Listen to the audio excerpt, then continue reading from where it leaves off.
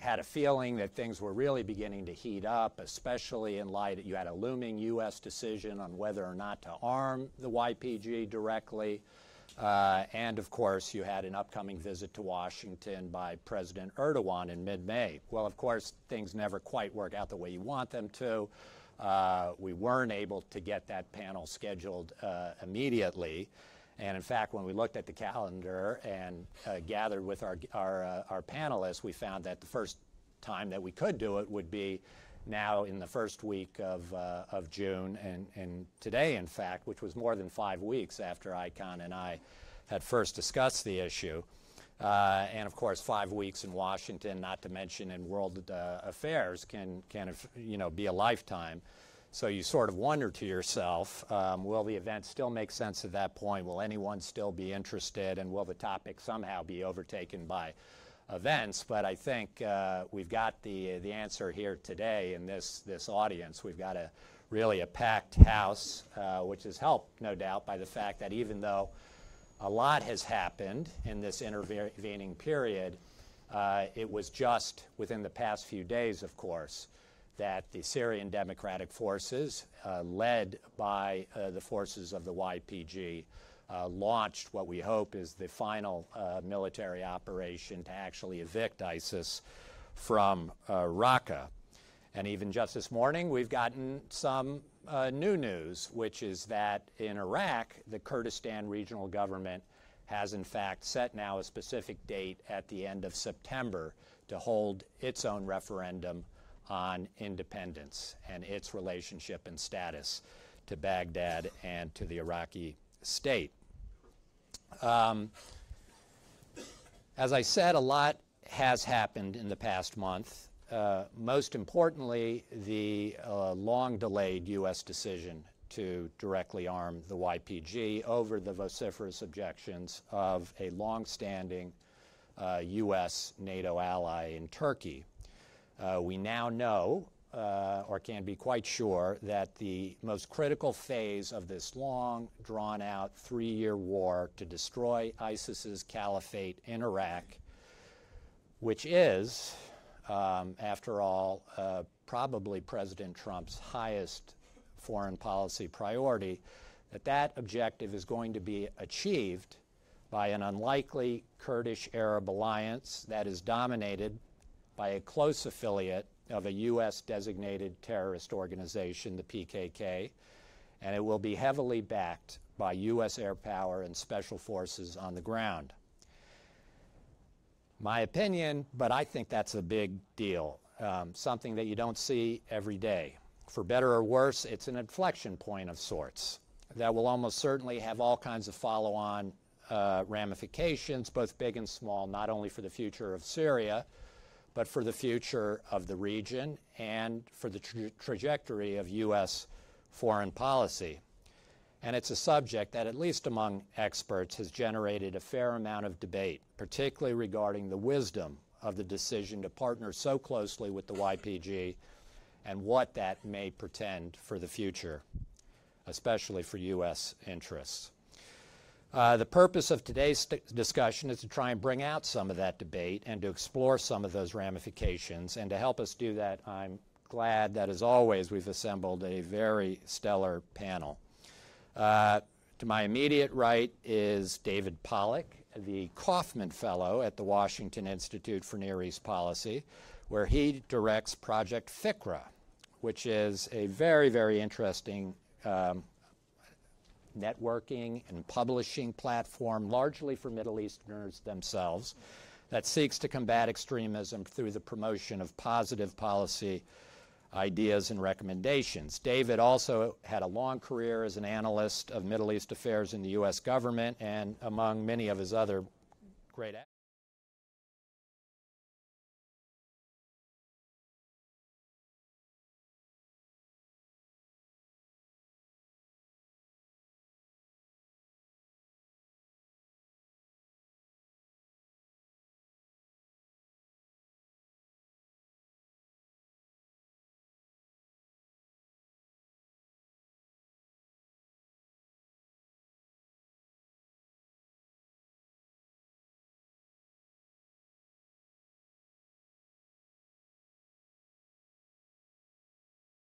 Defense Minister Liam Fox.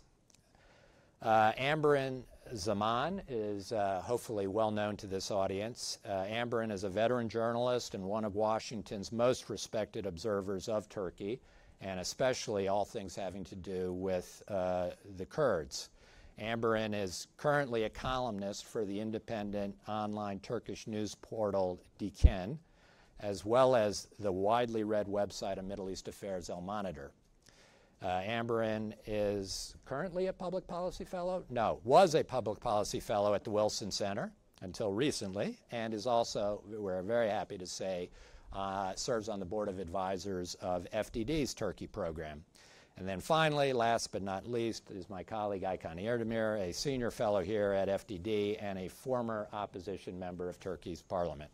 So welcome to all the panelists, and thanks very much for being here. Let me kick off the conversation by getting at least some of you to talk briefly about your views on the key issue that really has brought us to this point, which is, of course, the decision the President made last month to go forward in arming the YPG.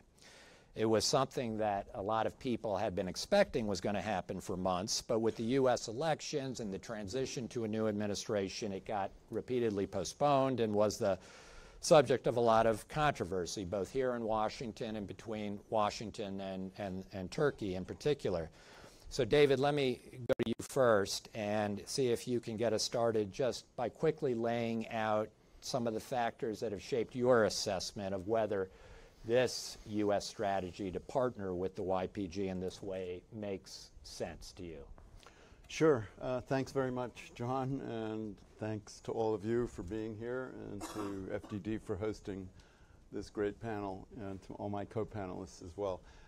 My short answer to your question is yes, definitely. I think it makes very good sense, and I think that the main rationale for the relationship between the U.S. government and particularly the U.S. military and the PYD, YPG, and its allied Arab and other militias in Syria is a security rationale. It's not an expression or an attempt to drive a wedge, as far as the U.S. government sees it, between the United States and a very important NATO ally in Turkey. It is simply a way of what we believe, what I believe, of fighting effectively against ISIS in Syria, while also directing Kurdish aspirations in Syria, not against Turkey, but against ISIS and on behalf of Kurdish autonomy inside Syria. This is not intended to be, and in my view, it is in fact not an anti-Turkish move of any kind. It is not a threat to Turkey's national security, although I know very well that the Turkish government disagrees with me on this, but I believe that ultimately they can be convinced of that. And for that reason, I think that this is one instance in which the United States can have it both ways, can be a close military and political partner with the Syrian Kurds and with Turkey.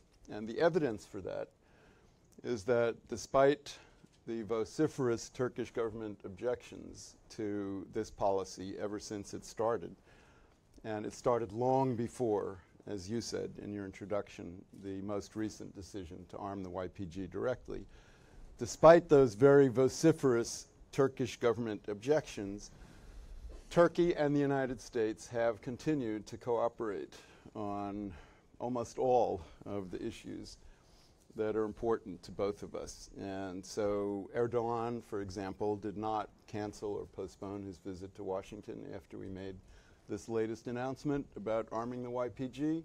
There was no major controversy over this during his visit or since. Incirlik Air Base is still at the disposal of the United States and the coalition in the fight against ISIS, which is a shared interest that the U.S., the Kurds, and Turkey, and all of our other partners have in common. And so I don't see this as having to choose sides between the YPG and Turkey. I think we can be friends with both. Right. Good. Luke, let me let you pick up on that. Yes. Well, first I want to echo all the thanks and appreciation for FDD hosting this event and very kindly asking me to speak and give my thoughts. I fully appreciate that there are some really good arguments to both sides of this debate, but it's probably not a coincidence that they put me after, because I have to respectfully disagree with my colleague here. Look, after almost 6 years or so of civil war in Syria, the reality is the moderates are either dead or they've left. And frankly speaking, there are very few groups, if any, in Syria I would give so much as a BB gun to, much less armed with advanced weaponry. Because we have no idea where this is going, how it's going to be used after the initial act. And in case, so that's sort of like how I approach this issue to begin with. I'm skeptical from the beginning on arming these sort of groups. With the YPG in particular, I think that most Americans would probably be shocked if they cared to really learn much about the situation, to discover that we are arming a group with its ideology based in Marxism and with its links and connections to that of a group that's designated as a terrorist organization by the U.S. State Department in order to fight another terrorist group. Like I said, I appreciate that there are good arguments to this for both sides, but I just think if the cost of getting Raqqa to fall quickly is arming a group like the YPG, then I don't think Raqqa falling quickly is frankly worth the cost. And frankly, I don't think ISIS needs Raqqa or territory in Syria to launch attacks. And actually, if the past 10 weeks have shown us anything, it's that they seem to be more active as they have less territory. So I am completely sympathetic to, and I don't like to say the Turkish government, to the Turkish people on this matter. Turkey is a NATO ally and a NATO partner, and the U.S. is essentially arming a group that's responsible for killing NATO soldiers. This isn't an anti-Kurd issue. If you look at the title of the program today,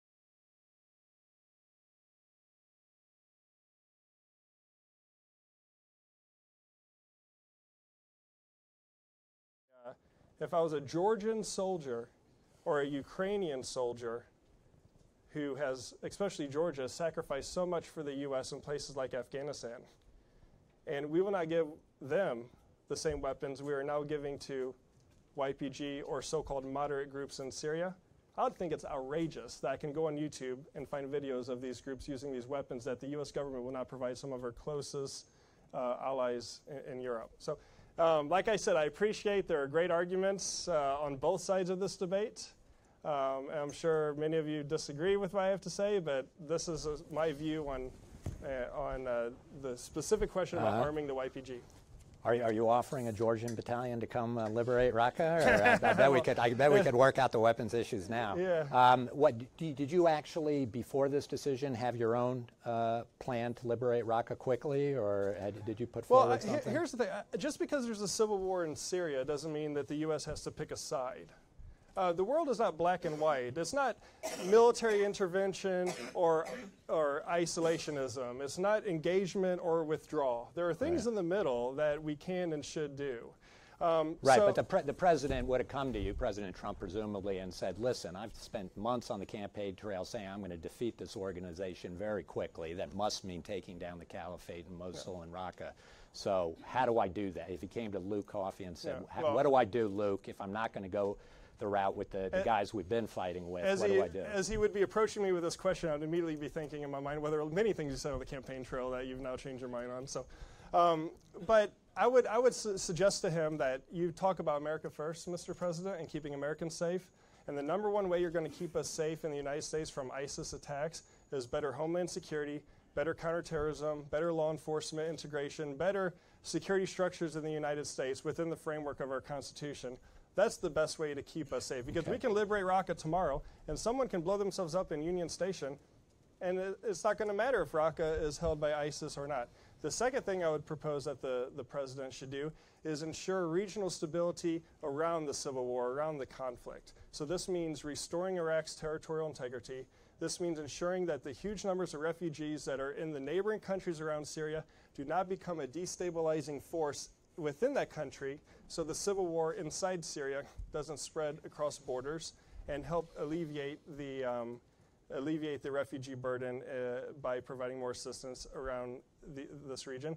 And then finally, improving the security sector reforms that are desperately needed in many of these countries around Syria, again, as a measure to make sure the war doesn't spill over. Okay. But this idea that we're going to solve Syria's civil war, or that as soon as Raqqa falls, it's all going to be the land of milk and honey, I mean, we have a very long road ahead of us, a very long road, and we've just now started heading in the direction. Okay. Amberin and Aykan, I want you to, I don't need you to say what the U.S. should or shouldn't do necessarily, but just based on what you've heard from your perspectives and the actors that you follow in the region, can you just give your comments and reflections on this debate? Thank you for hosting us. I both agree with bits of what you said and disagree with other bits of what you both said. I think, first of all, you spoke of a strategy. I don't think it was a strategy. I think it was pure accident that the United States and the YPG ended up together. And I think Turkey was one of the big drivers of that. Its lack of action in the face of ISIS. Turkey was given 2 years to do something, to bring together an alternative to the YPG. The United States, indulged Turkey for a full 2 years, and it failed. It failed to come up with an alternative. So we first of all need to remember that. But setting aside, whether it was right or wrong, we need to remember why the PKK actually exists. And the PKK exists because Turkey has a huge Kurdish problem that it's failed to fix. That is why the PKK exists, and that's why this problem is continuing. The fact that Turkey has decided to revert to a so-called military solution, and that's really not, you can't blame the United States for that. And the United States had an urgent need, I believe, I disagree with you, to do something about Raqqa, to defeat ISIS in Syria. I think it's of tremendous symbolic value, if nothing else, to be able to do that. And the YPG is, yes, the most effective force on the ground who can help them do that. I also believe that, in fact, the United States has, whether deliberately or not, achieved a very sort of good, if cynical, equilibrium in Syria, where on the one hand, the YPG is forced to do Raqqa without wresting any major concessions from the United States, purely because the United States is pretty much its sole protector against Turkey. And conversely, the United States is now in a position to rein in the YPG against Turkey if need be. So it's an interesting situation. It's an incredibly gray situation, because for now we have no idea whether the United States has an end game for Syria, or if it ever will have one. But in the meantime, I think, certainly from the YPG's point of view, it feels that it's a relationship worth pursuing, that it wants to have as many options on the table as it can, and that's why it's doing this. and until such time, you know, the United States acts in ways that are directly at odds with the YPG's own interests, I think this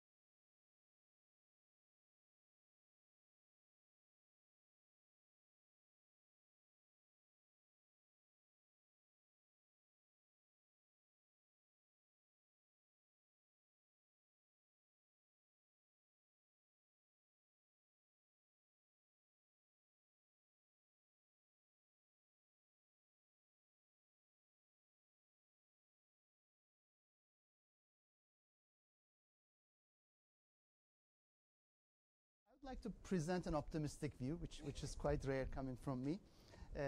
I think we underestimate Turkey's capacity for flexibility. I do agree it's a gray situation. There are wonderful pros and cons that our speakers have provided. And if there is one country on earth that could get this gray issue vis-a-vis US-YPG relationship, it's Turkey. Because there is no other country than the US that has worked with YPG and PYD except for Turkey. Now we forget about this, but between 2013 and 2015, PYD leader Salih Müslim was hosted 3 times in Turkey, twice in Istanbul, once in Ankara. Turkey coordinated the February 2015 Süleyman Shah Shrine operation with YPG, and there was a 5-kilometer security corridor provided by YPG fighters to Turkey, and there was even a crisis center let's say, managed by Turkish and Syrian Kurdish, that is PYD officials. And not only PYD, but there was the spokesperson of the YPG in Ankara during that operation, in the run-up to that operation, which shows Turkey can be as tactical as the US when it comes to PYD and YPG. Now, that is one of my reasons for optimism, because today's Turkey, despite the state of emergency, despite this horrible descent into authoritarianism, despite the imprisonment of mayors and lawmakers and co-chairs of HDP, is a different country. Because Amberin and I come from a Turkey where the word Kurd did not exist. Officially, Kurd was defined as Mountain Turk. Now it's no longer the case. Now Turkey has a very cordial relationship with the KRG, and back then we only had words of insult to talk about Iraqi Kurds. In Turkey we now have an official channel that broadcasts in Kurdish. Unthinkable. So what I'm trying to say is this. Although this is a major challenge to Turkish government domestically, that is, they do have to keep up posturing. They do have to keep up a strong anti-American rhetoric at home. When it comes to global politics, I think they are willing to live with this decision. I think they also see this as tactical, because they themselves know what it means to work with PYD and YPG in a tactical manner. They have done it for 2.5 years. So at this point, I think Turkey has its eye on the day after. For Turkey, it matters less what's done today. Probably Turkish government is happy that it's the YPG that's really bleeding in trying to liberate Raqqa. But if the day after the liberation of Raqqa and Syria, if there is a new game that Turkey is a part of, then I think Erdogan and his inner circle will be happy about it. And let me end on this note. One of his senior advisors, İlnur Çevik, in speaking to a New York Times reporter, he said, we can tolerate a Kurdish entity in northeast Syria, he said, as long as it's to the east of Euphrates. But more importantly, he hinted something very important. He said, why shouldn't they, meaning PYD, YPG, become another Barzani, he said. And there, I think, is the clue to Turkish flexibility. He's hinting that Turkey used to have very bad relations with Iraqi Kurds, but managed to find a modus vivendi, which then turned into a win-win situation, helping both countries economically, politically, from security point of view. And I think he's hinting that there might be a day when Syrian Kurds, not necessarily the Kurds that Turkey prefers, but even these Kurds that Turkey doesn't like, might find a modus vivendi with Turkey that's similar to the KRG. Can I just, does everybody else share that optimism? I mean, well, I guess my first question, do you share the optimism that you expressed yourself, that they've got to suck this up? Well, in the context of Amberin, let me just finish. Yeah. Let me just finish. Because it was striking. I mean, in the whole lead up to this decision, it was such a big issue that Erdogan and the AKP made out of this decision. There was huge amounts of huffing and puffing, even threats. There was military attack across the border that allegedly could have put U.S. troops in some degree of jeopardy.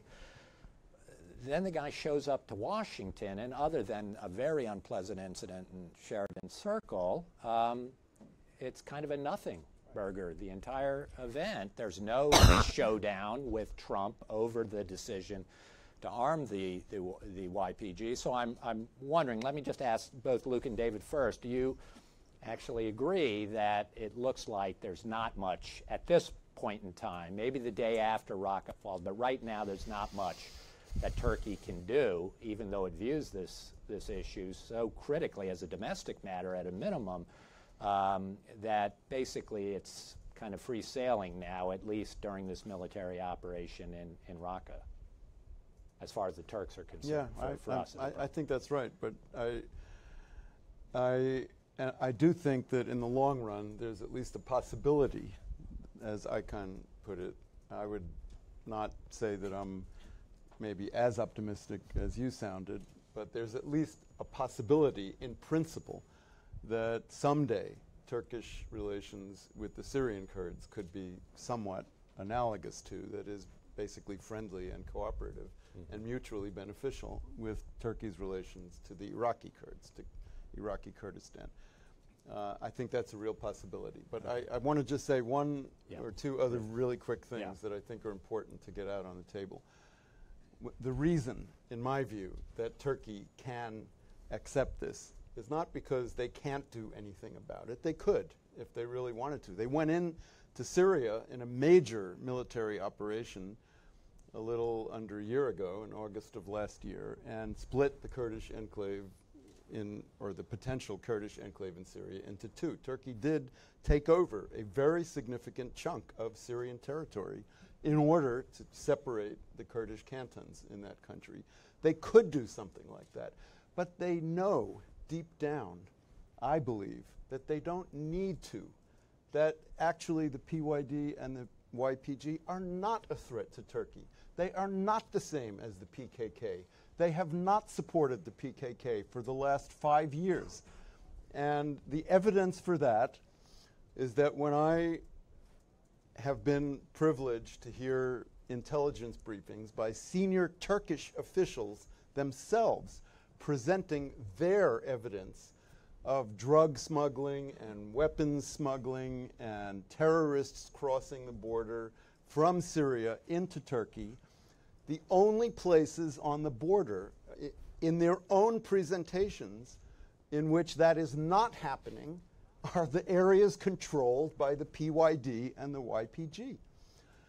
The fact is that although these two Kurdish movements share a history, an ideology, a symbolic leader in Abdullah Öcalan, for the last 5 years, ever since Barzani brought together in Erbil the PYD and and other Kurdish factions and hammered out an agreement. The YPG and the PYD as institutions, I'm not talking about individuals who may have crossed from one group to the other. As institutions, they have focused on their aspirations inside Syria, not against Turkey. They have not attacked Turkish forces inside Syria. They have not attacked Turkey across the border from Syria. They have not supported the PKK in its fight against Turkey, whether justified or not. That's not my issue here. They have not, in fact, supported the PKK against Turkey. And I believe that deep down, despite all the rhetoric, the Turkish government understands that. If you were Turkey, would you rather have, as Aykan, I think, or somebody implied, would you rather have the YPG going south toward Raqqa or north toward the Turkish borders and in support of the PKK? The answer is obvious. Luke, do you see the stakes as actually much higher than this? Do you worry about a major rupture in the U.S.-Turkish relationship, that we could be headed in that direction, or are you sanguine about it? No, I mean, this isn't really the aspect of it that concerns me. I mean, Erdogan's a very flexible, pragmatic man. He's shown this. I mean, it's about regime survival. It's about maintaining his power. And, you know, I don't think he could really do much about it. Of course he was going to come to Washington. He's not going to cancel a visit to meet the new president of the United States over an issue like this, especially when on all other issues, putting aside the arming the YPG issue, I think President Trump is very sympathetic to other issues pertaining to current U.S.-Turkish relations. So this aspect of it doesn't really bother me. What bothers me about this is this idea that we fight terrorism with terrorism. This is the same argument that Russia now uses, or Russian officials use, when they say that they're supporting the Taliban now in Afghanistan against ISIS. You don't have to, we as the United States do not have to get involved in a civil war, and there are other ways to protect Americans from the threat of ISIS terrorism than arming a group like the YPG and marching them to Raqqa. Now, there's been a lot of talk about tactics. This is a tactical move. Turkey is agreeing to this because of tactics. U.S. is agreeing to do this because of the tactical situation. Actually, I agree with that. I mean, like I said, you have the best group of fighters, which are the YPG, the bravest, which are the YPG, and you march them to your objective. Well, that's all fine, but maybe for once in American foreign policy, we'll start thinking about the second and third order effects of what we are doing, especially in the Middle East. And I just do not see an outcome that the U.S. can engineer in Syria that meets what we really need to achieve in the region. So I am very skeptical on this, but I really think I need to yield the rest of my time to the honorable Amberin's lady, about because to, she is ready to launch. I just Go. serves absolutely no useful purpose to go on and on about how the YPG and the PKK are different. The PYD was established under the aegis of the PKK in 2003. Abdullah Öcalan lived in Syria for 19 years, where he organized his movement on the sole condition that he directed against Turkey. But you'd be naive to think that somehow this didn't mobilize Kurdish nationalism inside Syria among Syrian Kurds.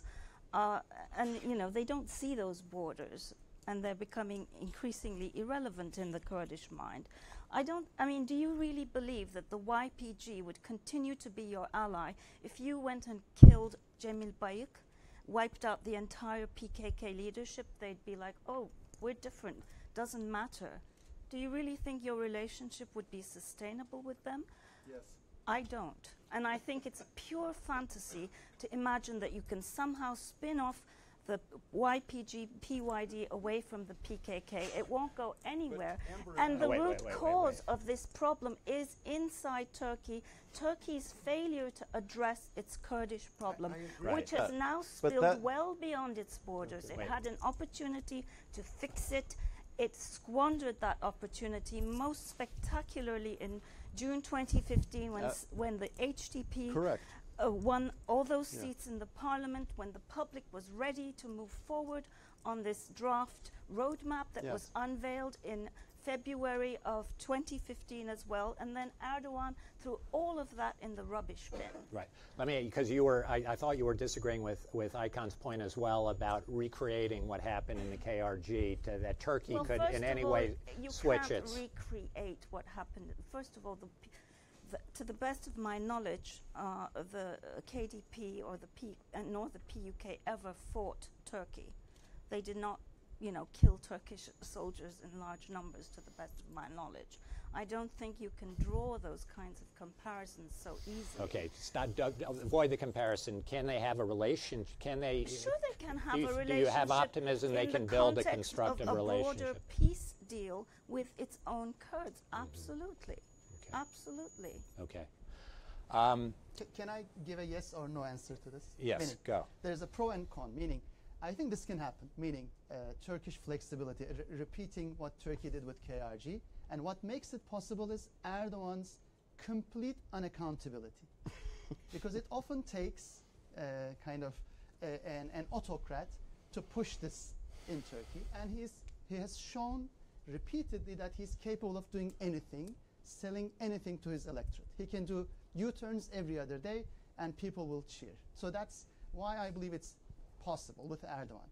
But then there is kind of a downside to this. There is an obstacle, and the obstacle is Erdogan seems to have a new alliance with neo-nationalists in Turkey. He has brought in many of the state operatives who were responsible for the atrocities against the Kurds in the 1990s. Now, that security apparatus, what is often associated with Turkey's deep state, would they allow Erdogan to be pragmatic and flexible on this issue? And I would really love to have Amberin's answer if you allow. Yeah. And I would love to hear what Hishyar has to say. No, very quickly. We'll go to Q&A very quickly. I've got some other things I need to move on to, but go ahead, very quickly.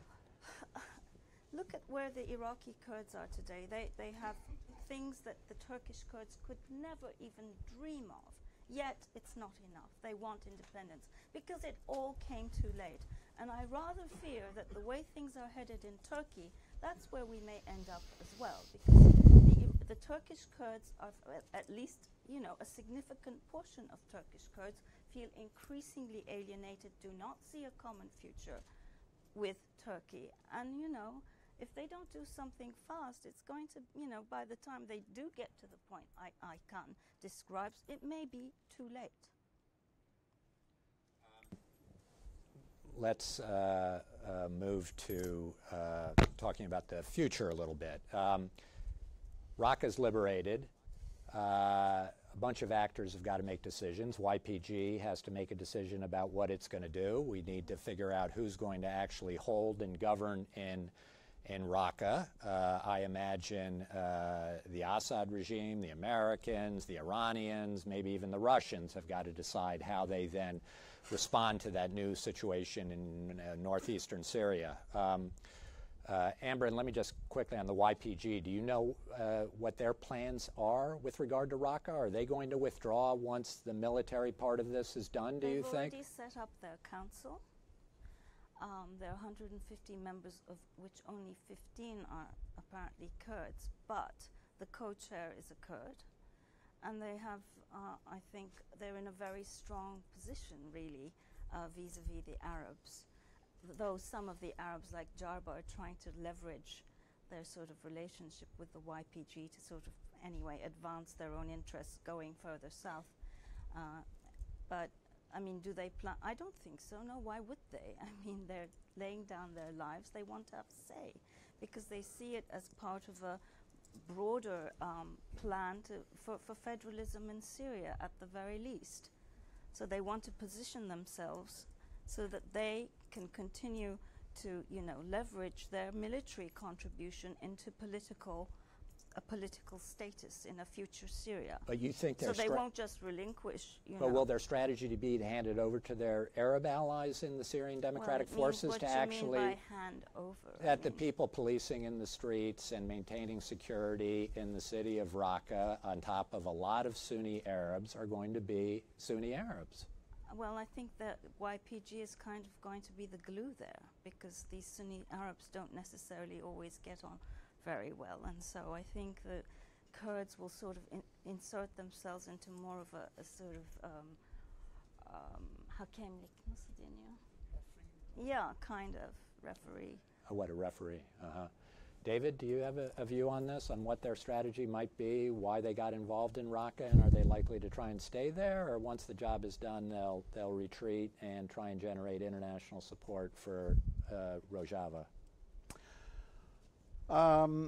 I don't think anybody really knows, and I don't think they know exactly. And I think it does depend on so many other players who are going to be making claims or advances. I mean, physically, actually advancing toward Raqqa and its vicinity. But in general, I think the most likely scenario is, on this point, I do agree with Amberin, that the YPG will probably want to do in Raqqa more or less what they've done in Manbij, and that is to continue to exert kind of indirect control through whatever political structures are set up, but most of all because of continuing military presence or militia presence in and around the city. Although Raqqa is much bigger than Manbij, the demographics are not as favorable, and outside players are going to be, I think, more intent on, in particular, the Assad regime and its allies on staking claims once ISIS is kicked out. So I would just say that from the point of view of the U.S. government and the U.S. military, and I don't represent them, but I have spoken to them in great detail and at senior levels about this, they view Manbij, believe it or not, as a success story and as a model for Raqqa. That is a situation in which a hotly contested, very strategically located piece of territory with a very mixed population on which all of the outside players, including Iran, Russia, the Kurds, the Arabs, the Turks, the Assad regime, and everybody else has some claims or at least some intentions. Nevertheless, that's a place that is relatively stable and where active fighting is not going on. Now, whether that's sustainable for the long term in Raqqa, that's an open question. But at least for starters, that's how I see it. And I do want to say, I must take great issue with Luke's characterization of the U.S. alliance with the YPG and the PYD as using terrorists to fight other terrorists. The YPG and the PYD, in my estimation and in the official U.S. government definition, are not terrorists. The PKK are. Okay. Just on Turkey, if in fact this scenario is right, that in fact the YPG is going to Raqqa and it's likely to stay in Raqqa and be a significant force of influence there, I can see that creating obviously its own issues in an ethnic and sense. But does Turkey have a view of that, do you think, if that was the scenario that was to play out? I think the day after, it's a whole new game for Turkey. That is, Turkey could try to exert influence through its Kurdish and Arab proxies. There, the challenge would be, as we have seen with the current PYD-controlled enclaves, there's not an openness to power sharing. There's not an openness to allow Turkish proxies, whether Kurdish or Arab or others, to operate. So the same question will be valid for Raqqa and its environs. That is, when Turkey tries to enter this game through its proxies, will the, let's say, PYD-dominated council and YPG-dominated security apparatus, will they allow, that is, would Raqqa evolve to a power sharing where conflict is expressed through politics but not through violence? That's a big question. And overall, I think the best strategy for Turkey, I agree with Amberin, the best foreign policy strategy for Turkey would have been a domestic one, that is, tackling the Kurdish question at home. Because as soon as Turkey is back on track on the peace process, as soon as Turkey is able to find a way to incorporate its Kurdish citizens, the whole Middle East scenario, the whole matrix changes in a very favorable way for Turkey.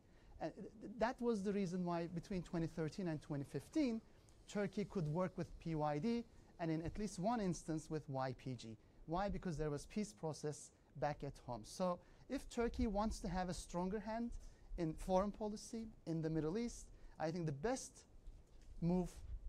first step forward would be peace process back at home. Good. Luke, I want to just draw back and think about if there are any geopolitical implications to what happens after the YPG-dominated alliance liberates Raqqa. Maybe they stay in Raqqa. Obviously, they are then the main force that actually defeated the caliphate inside of Syria. A lot of, at least temporarily, international applause, I imagine, that they've done that and achieved that. We do know that certainly with the PKK, longstanding Russian and Iranian links to the PKK. I imagine there are such links with the PYD as well and YPG. We've just seen even in Sinjar, I think, something that looked like a move between the Hashd al-Shabi and the PKK. So I'm wondering, is this going to be, are we in danger of having another instance in which the U.S. backs an actor that, we help them and are the main movers behind getting rid of this one really bad actor, only to have some other of our rivals and adversaries step into the mix, perhaps with the PKK and PYD, and the Russians and Iranians somehow become the great beneficiaries of this victory in northeastern Syria? Yeah, well, there are huge geopolitical implications for this. I think that goes without saying. If I was advising the YPG or the PYD and they would listen to me, which after today I suspect that they won't, but if they did, I would say you need to pull back to the traditionally Kurdish regions of Syria and consolidate your gains there, and that would offer a huge gesture of goodwill to the international community and to the players in the region, that you're not, everything that people thought you were and described as, and et cetera. But I don't know if they're going to do that. I tell you what, it's my opinion that if the YPG hangs around and thinks they're going to govern in any significant way Raqqa, it will plant the seed for ISIS 2.0. We might not see it in a year, we might not see it in 5 years, but if we think that that this sort of arrangement, that the local Arab tribes in this region are going to accept this sort of arrangement, I think we're delusional. And I just fear that we have no plan for what happens when the black flag of the caliphate falls in Raqqa and the YPG is left there with their flag with the red star, what this means for the local dynamics on the ground. I've heard as well Manbij is described as a success story, but the piece there is largely brokered and underwritten by the fact that U.S. Special Operations Forces are patrolling the streets, and no one very or rightfully wants to tangle with them. So this idea that we're going to have U.S. Special Operations Forces patrolling the streets of Raqqa indefinitely just to maintain some sort of fragile peace in northeastern Syria, I think is perhaps not the most sensible use of that U.S. capability. So my prediction is many of the ISIS fighters that flee Raqqa will be absorbed into some of the more Islamist groupings that make up other factions of the opposition.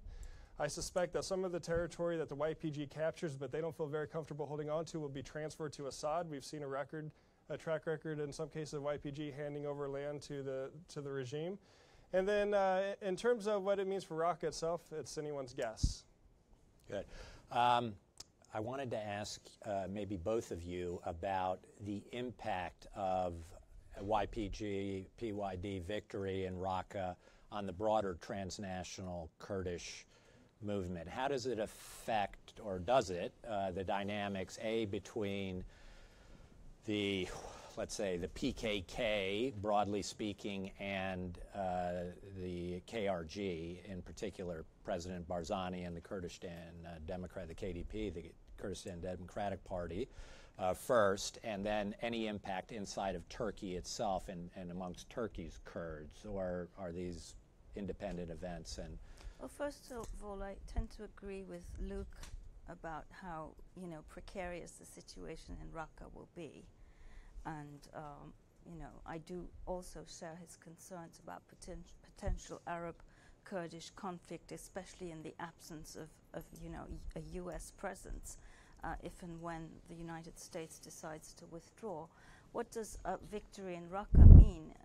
I mean, obviously, the YPG, PKK will spin that as a huge, a sign of its growing strength, and obviously, advertise the fact that it's doing this with the help of the United States, and somehow presenting this as a further sort of poke in the eye to Turkey.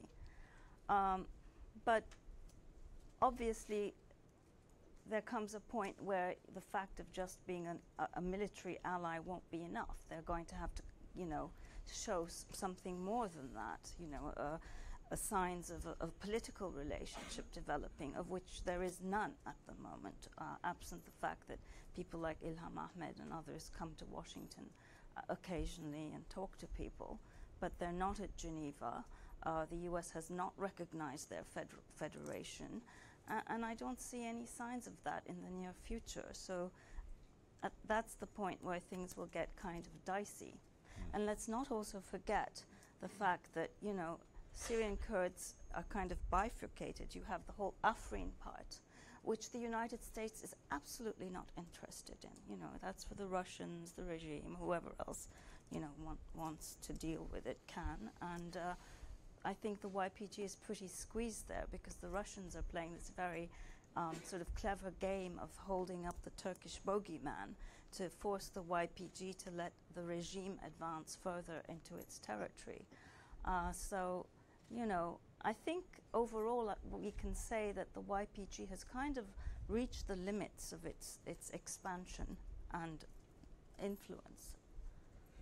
David, do you have a view on the broader impact of this on the Kurdish movement? I have a lot of views, but not a lot of time.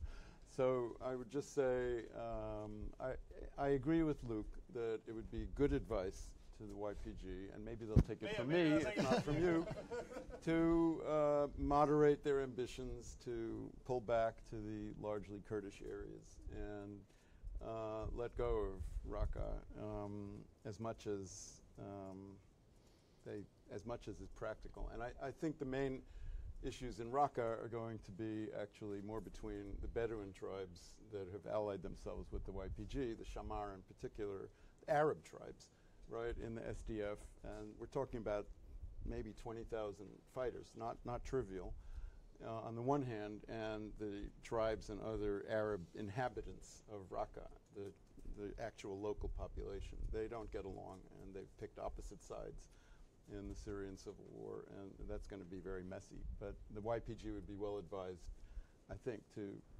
bow out of that fight if they can. That's number one. Number two, the bigger geopolitical thing. I don't think that whatever the YPG manages to achieve or the PYD in Syria is going to have much effect on the Kurdish question in Turkey. I agree with Amberin that Turkey needs to solve its own Kurdish question, but I insist that, at least as I see it, that these are more separate issues than issues that are. I think Turkey will leverage the PKK or YPG gains in Syria to actually come to some kind of accommodation. Well, that would be great. It's become a piece of the bargain. That's what happened in 2013 when they resumed the talks with Öcalan. If that happens, great. If this actually encourages Turkey to. But there can't be a trade-off. That's the problem. Turkey wants a trade. I understand. That's why. And that won't work. That I agree. But in any case, I think the future of these two Kurdish populations is largely separate. Syrian Kurds are one thing. Turkish Kurds are something else. I know that they share the same dialect, that they share families. A lot of history, that they share a lot of family. But in the last 5 years, that was then, this is now. Good. In the last 5 years, they have gone their own way. And finally, I think they've merged. Wait a second. No. Go, Dave. Quick. Make Your last point. That last point is that when it comes to the even bigger geopolitical issues. Kurds from Jizr are dying in Kobani. Amberin, I got to go. I know that, but those are individuals. David, stick on your point. Come on. My point is that... Or else I'm going to cut you both off and we'll go to questions. Nothing to do, or almost nothing to do, with the KRG in Iraq. The KDP and the PYD, YPG do not get along. The border is mostly closed between those two.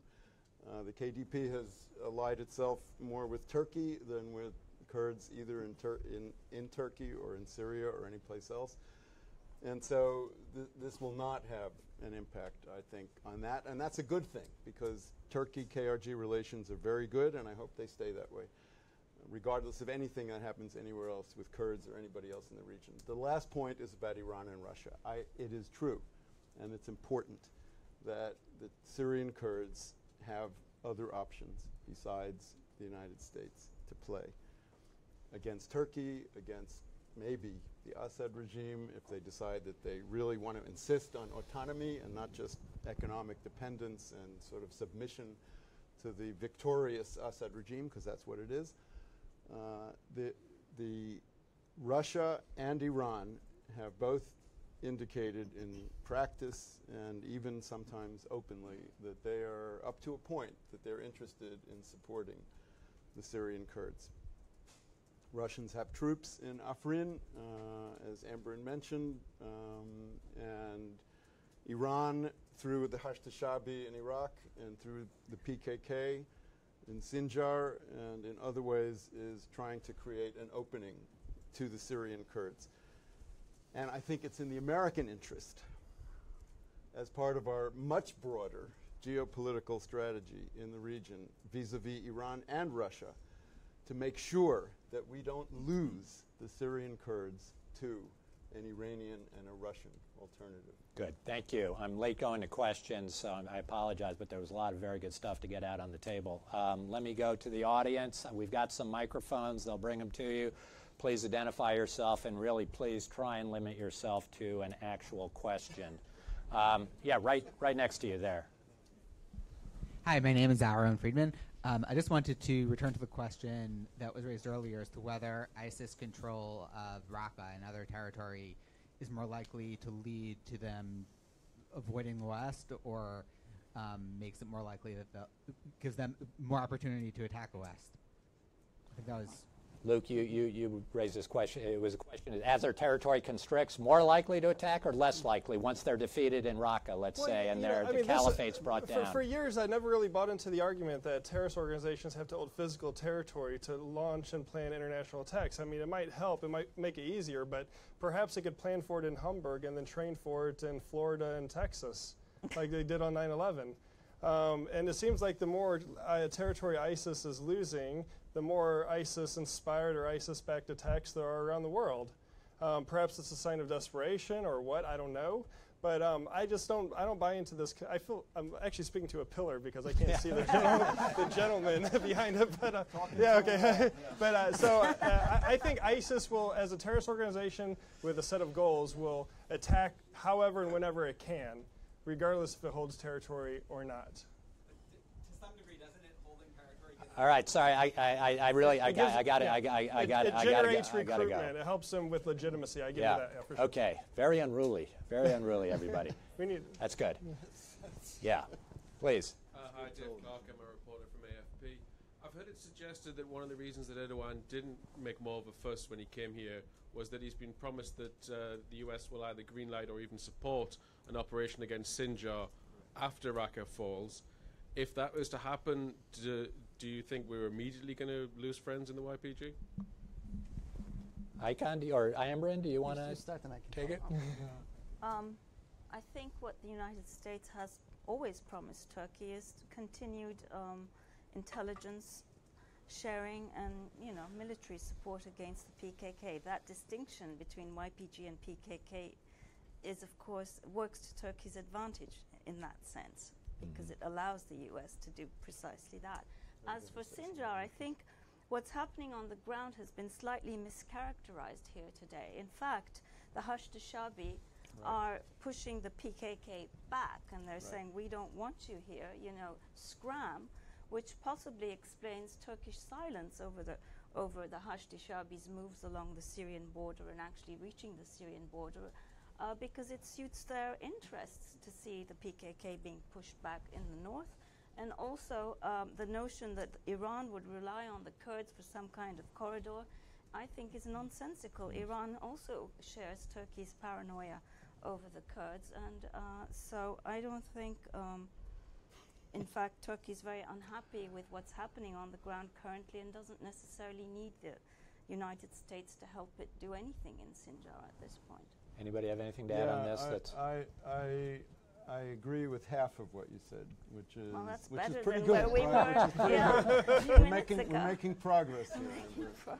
The half that I agree with is that Turkey doesn't need to do this anymore because the Hashd-e-Shabi has, and in fact, Turkey would be very hard pressed to intervene today in Sinjar. I think it would have been a good idea a month ago when Erdogan was here. Well, but, they tried and they killed Peshmergas. But now they're going to have to fight the Hashd-e-Shabi, and they don't want to do that, to take over that territory. But where I disagree is on the issue of what is the Hashd-e-Shabi doing with the PKK. In my view, they're not pushing them back. They're coordinating with them. And they are creating a kind of possible, almost actual corridor for people that share certain common interests. Among them is an openness to work with Iran. And it's no secret that Iran has dabbled in supporting the PKK, as John, I think, you mentioned, and that is the opening. Iran is paranoid about its own Kurds, but it is more than happy to support other Kurdish organizations against some of its perceived enemies or adversaries. To a point. Yeah, to a point. Of course, to a point. Yeah. Yes, right here.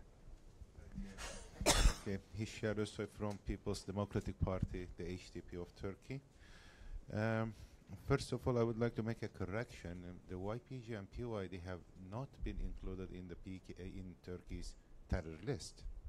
Despite the rhetoric of anti-terrorism, the cabinet of ministers never included them in the terror list. It was only the decision of a local court in Mardin in 2014.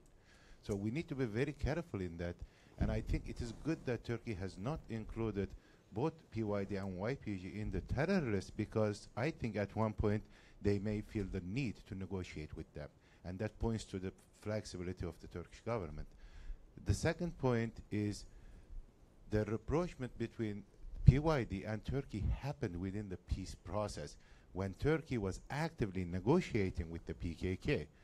So now it seems that in the US here, there are, some people advising to the US administration that in exchange of the support to the PYD and YPG, the US should be more supportive of Turkey in militarizing the Kurdish conflict in Turkey. For God's sake, that is counterproductive.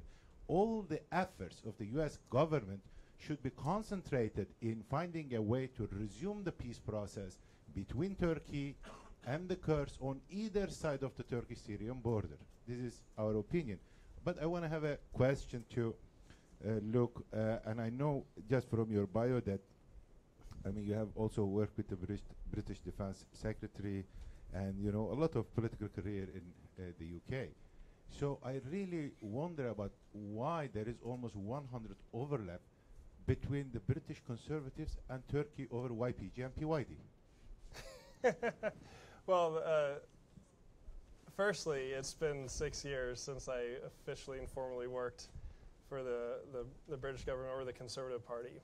And in my capacity, it was predominantly so this was this was early days of Arab Spring, and then I moved here to Washington.